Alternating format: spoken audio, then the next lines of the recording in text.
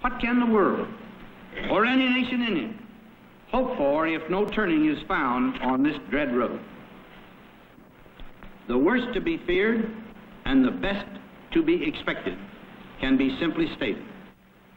The worst is atomic war. The best would be this: a life of perpetual fear and tension, a burden of arms draining the wealth and labor of all peoples, a wasting of strength that defies the American system or the Soviet system or any system to achieve true abundance and happiness for the peoples of this earth. Every gun that is made, every warship launched, every rocket fired signifies, in the final sense, a theft from those who hunger and are not fed, those who are cold and are not clothed.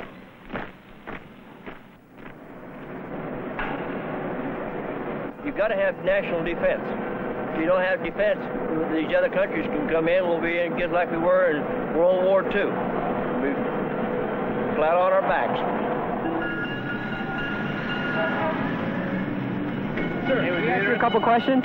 About what? We're shooting a documentary, man. Wondering what you think about like nuclear warfare and things like that. I don't think about it much. At all? No.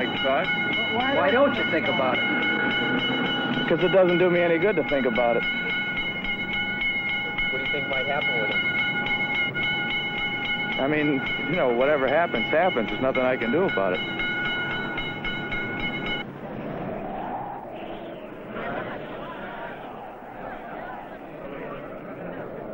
Скажите, пожалуйста, что вы думаете об... What do you think about nuclear weapons, nuclear warfare, atomic bombs? Я не думаю. I don't think about it. I don't want to think about it. I don't know. I use them. I can't do anything about it. I don't have them. You know, I don't believe in no nuclear weapons. I don't think it's necessary. For what? Well, we've come a long way since the Navy began using these cannonballs. Nowadays, we are more inclined to use missiles such as this Terrier missile, which used to be on one of my ships that I commanded. The number of missiles and nuclear weapons in our naval forces, ground forces, and air forces growing every day. We have about 30,000 nuclear weapons in the United States military forces. The Soviets have about 20,000, total of about 50,000 nuclear weapons. And the number in both countries are increasing. Now, when I was the captain of a guided missile cruiser, we had this kind of missile on board. We were fully prepared to use these missiles, even with a nuclear tip, in the event of a war. Can you imagine if they use the weapons we have? We'll destroy each other.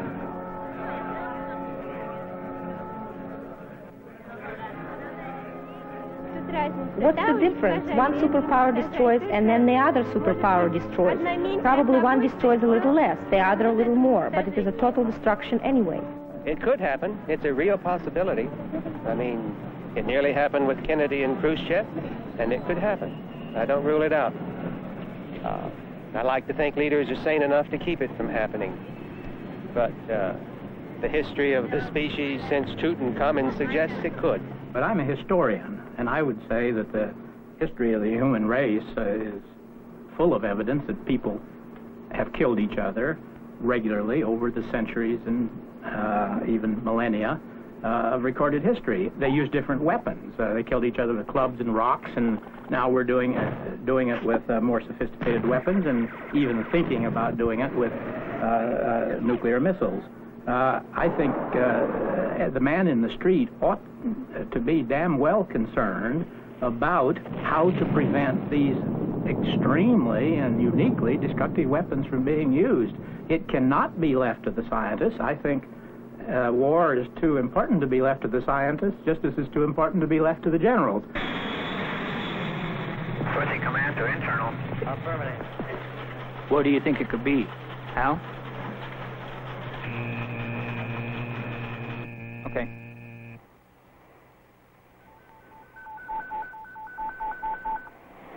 Skybird, this is Dropkick. There will be no authentication. Acknowledged now. Drop kick, out.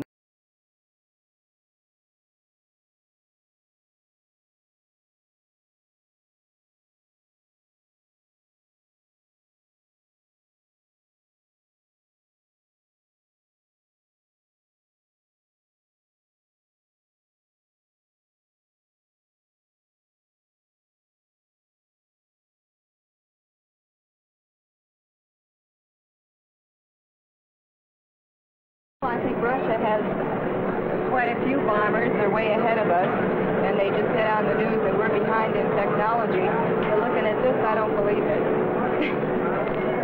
One of the great myths that is being perpetrated on the American public is the story that the Soviet Union is ahead of the United States in military nuclear technology.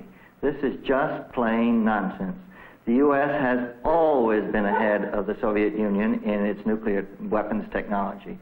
At one time, I was Deputy Director of the Central Intelligence Agency and was responsible for making the evaluations of Soviet missile and nuclear capabilities. A recent head of the CIA has testified that not in one single weapons category have the Soviets demonstrated technological superiority. Furthermore, we have more strategic nuclear weapons than does the Soviet Union. But you would never hear this because the myth of U.S. inferiority is being spread to try and panic the public in the United States.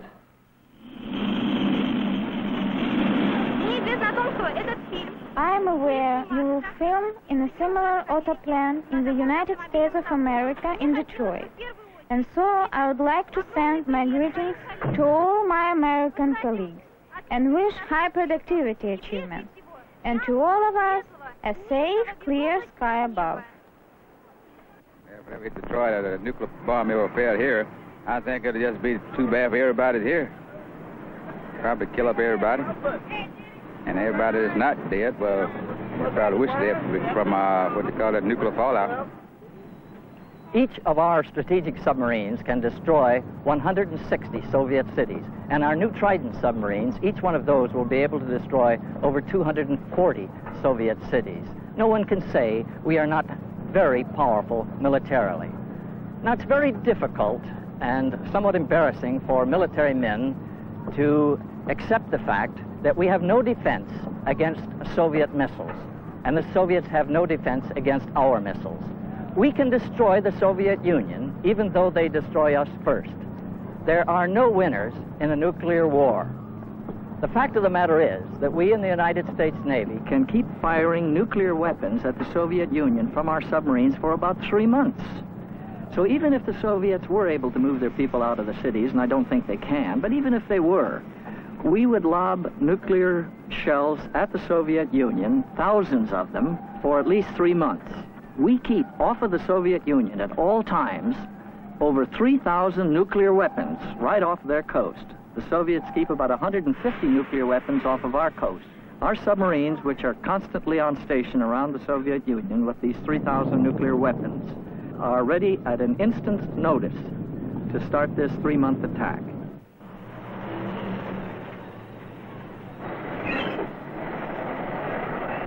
Why do we have nuclear weapons? Well, you have to create jobs, and that's just another aspect of our job making. It's like artificial shortages of anything else. You create situations for people to work, I think. So, can you stop this for a second? I got to check. Yeah. Well, I think that any job is good for the economy. We need work. National defense, as we see it today, is slipping. The articles you see in the papers and other news media say that we're losing our advantage over the Russians. And I definitely think that we should have the defense. Russia's got it. And I love this job. As long as the dollar is strong, we have good security, I believe. I think that's the whole basis right now in terms of economics. As long as we remain strong economically, we don't have to worry about our defenses as much, because that's our best offense. Spending money does not produce security. The average taxpayer is led to believe that the more money he spends for weapons, the more secure he is. But he's not getting more secure. He's actually getting less secure. The taxpayer is being raked off on this deal for the benefit of a very few corporations and individuals. And in the meantime, he's increasing the risk that he's going to be wiped off the face of the earth. We have been compelled to create a permanent armaments industry of vast proportions. Added to this, 3.5 million men and women are directly engaged in the defense establishment. We annually spend on military security alone more than the net income of all United States corporations. Now, this conjunction of an immense military establishment and a large arms industry is new in the American experience. The total influence, economic, political, even spiritual, is felt in every city, every state house, every office of the federal government. We recognize the imperative need for this development, yet we must not fail to comprehend its grave implications. Our toil, resources, and livelihood are all involved.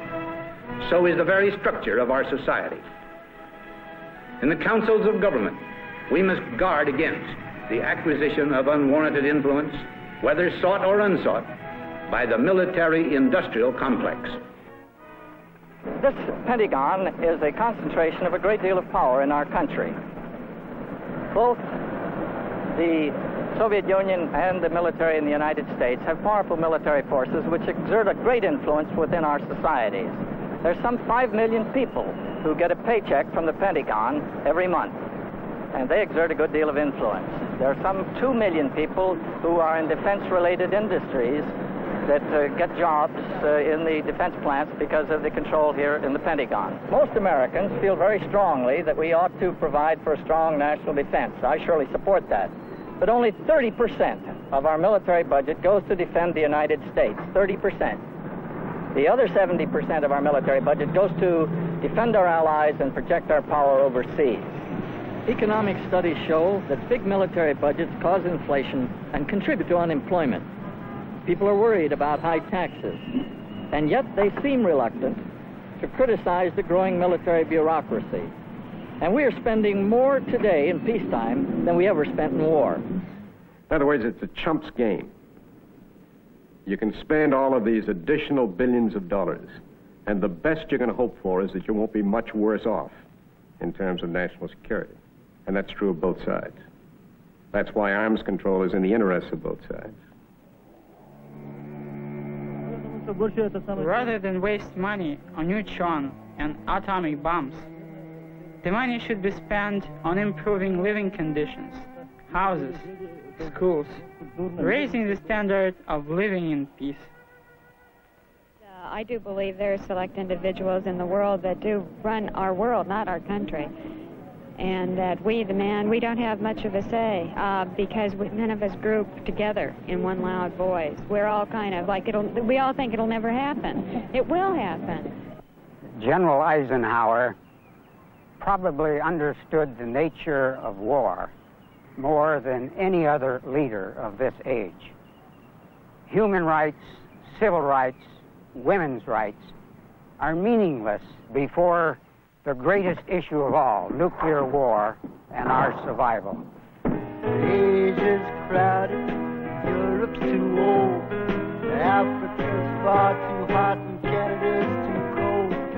South America stole our name. Let's drop the big one, there'll be no one left to blame us. We'll save Australia.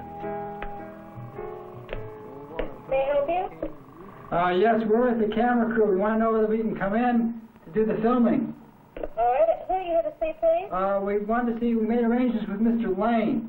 All right, fine. So please come in, sign the visitor's log, and if you'll proceed to the door, Mr. Lane will come and get you. Thank you. You're welcome. This is the Alternate National Warning Center, and we're located in the Federal Regional Center, and we're located near Olney, Maryland. We are approximately 30 feet underground in this room at the present time. We use the clocks here, the digital readout clocks, in case of an accidental missile attack, whether it be one of our own or whether it be an enemy missile launch. accidental missile launch to provide the area the time of the expected impact in their local time.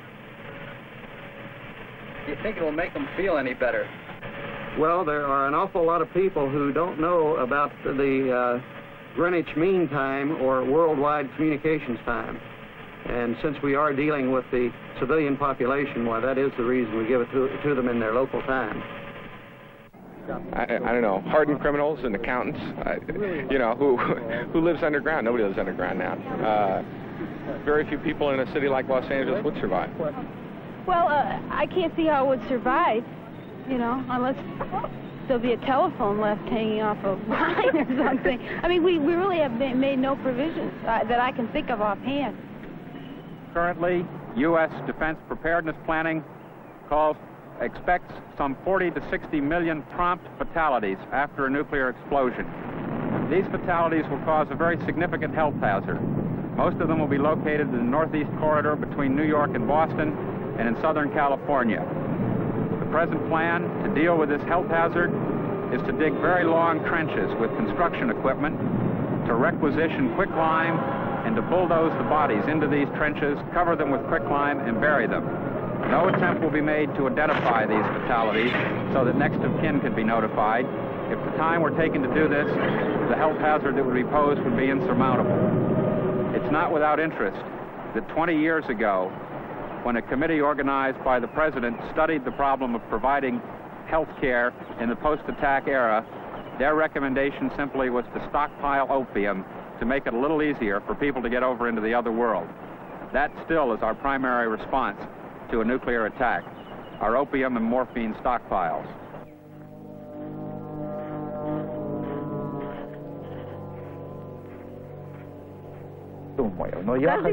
In every family, 2 or 3 or more people were lost. 20 million of us died in the last war. Because let's face it, Russia has, if Russia came over, they've got bombs, right? If they took just one A-bomb, I read an article on that. If they took an A-bomb or one that we dropped over in Hiroshima, they dropped in New York, it could kill 5 million people in Manhattan, all right? And debris and that stuff would still be affecting 800 miles around in that circle. So it could kill many, many more. You see what I'm saying? The guy in the street is a smart guy. He knows you can't fight and win a nuclear war. It's only the generals who are brought up to fight who think that you can survive. And the answer is the generals might live, but everybody else will be dead. You talk about the end of the world if you had a nuclear exchange. Now that is science fiction bunk, and it's perfectly provable by science as to what would really happen. Really, if you count how many casualties would occur on both sides and so forth, that you put the United States, in terms of its population, agriculture, industry, and so forth, back to about somewhere around 1925 to 1932, depending upon what you think the destruction would be. But that is not the end of the world, and you don't have all of the... You're not going to destroy the world by having a nuclear war.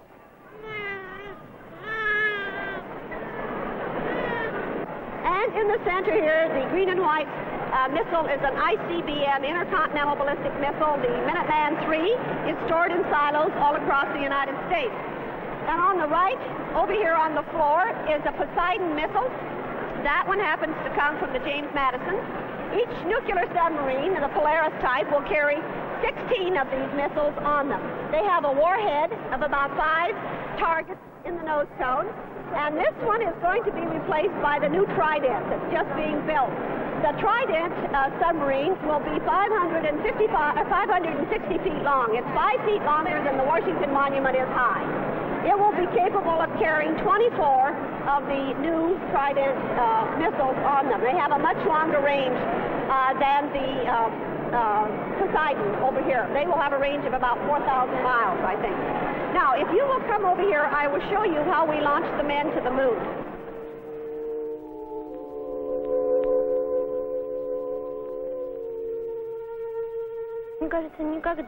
I don't think that science and technology should ever be turned against mankind.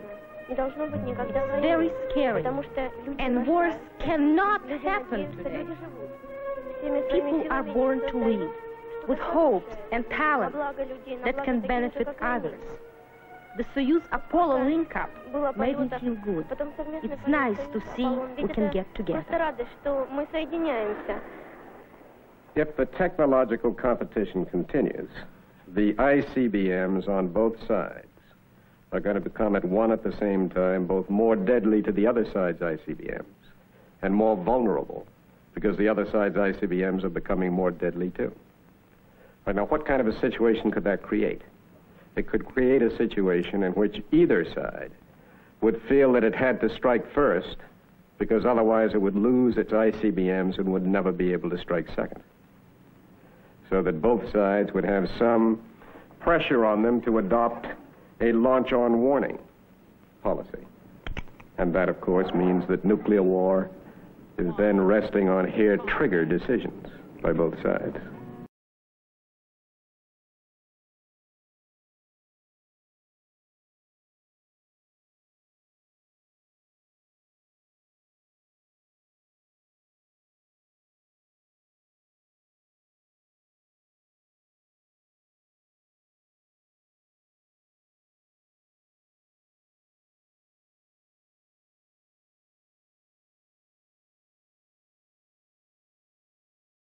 I had quite a lot to do with this first atom bomb ever exploded on the sands of Alamogordo and then over Nagasaki in Japan.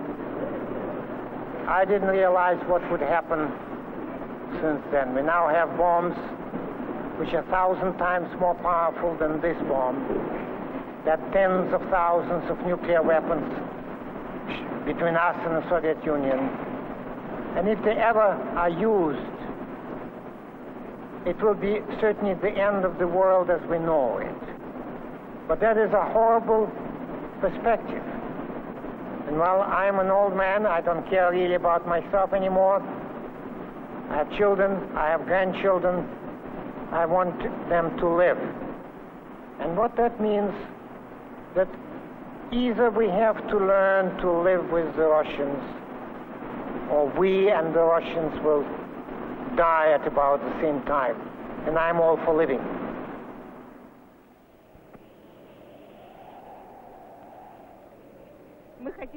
I want to say to the American people that they must fight together with us against the atomic bomb for peace. That's all. Under the present U.S. administration, funding for the production of new nuclear warheads has risen 70% to produce warheads for the Trident missile, Minuteman III missiles, air-launched cruise missiles, artillery shells, and other nuclear weapons. If everyone, including military officials, were more conscious of the tremendous destructive potential of nuclear weapons, we might stop worrying about the questions of advantage in the nuclear arms race. If we are to survive on this planet, the arms race must be slowed, stopped, and reversed. And the time to start is now. Thank you.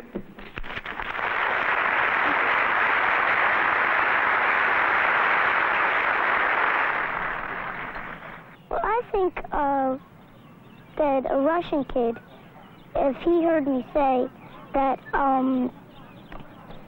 do you know any way of stopping bombs? Because if you do, you could tell my mom. And I might ask him a question like,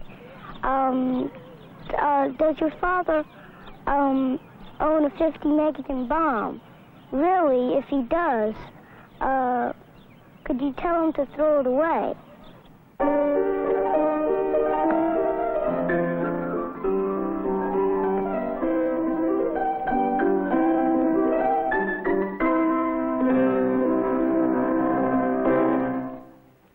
Если будет война, if a war ever came, everything will be destroyed. Конечно. And of course, nothing would become of me.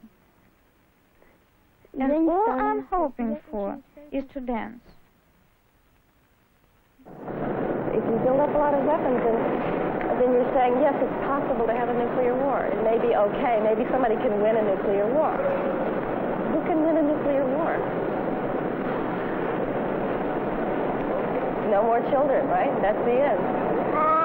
Right.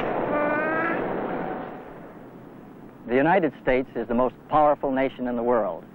And in the next few months and years, probably the greatest debate in the history of man will be taking place in these buildings to determine whether or not we shall continue to increase our nuclear arsenal or whether we will reach a sensible arms limitation agreement with the Soviet Union.